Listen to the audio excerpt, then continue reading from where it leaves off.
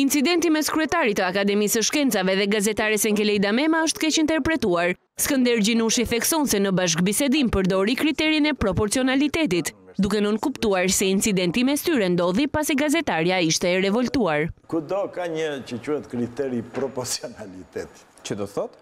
Që do të thot që çdo gjë është proporcionale. S'do të i kalosh mas.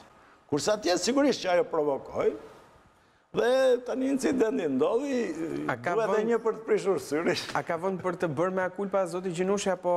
Në qoftë se do e thosha, siç ka dashur ta interpretojnë, po.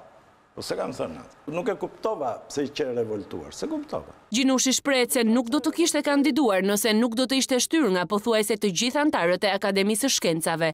Zërave që e veçojnë nga shkenca, ju përgjigjet se ndihet si Zinedine. Nuk luan më futboll, por është trajner. Unë matematik kam bërë atë që maksimalisht mund të bëj. Jam doktoruar një në Francë, në Universitetin e Sorbonës, dhe me që dikush mund do të di, Universiteti e Sorbonës për matematik, ka qenë Pierre Marie Curie, se njerë janë ndarë njerë bashkuar, në matematik është i treti i katërti në botë i rankuar.